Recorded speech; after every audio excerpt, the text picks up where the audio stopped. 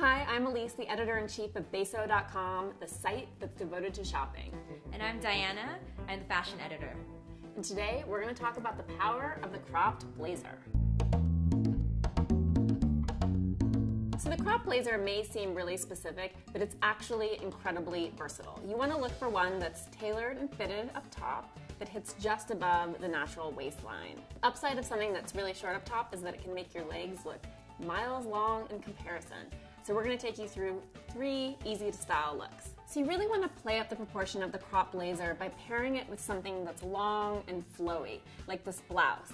And this is actually great for women who maybe have curves or a bust, who can't really wear anything too voluminous up top because it makes them look unnecessarily bulky and heavy, because this sort of tailors it and then the rest flows, and all in all you look really pulled together and long and lean.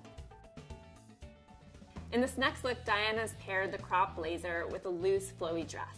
This is a great option for women who are either long-waisted or who just hate drawing attention to their waist in general and never wear belts or anything fitted. It really goes a long way towards creating that ideal hourglass shape.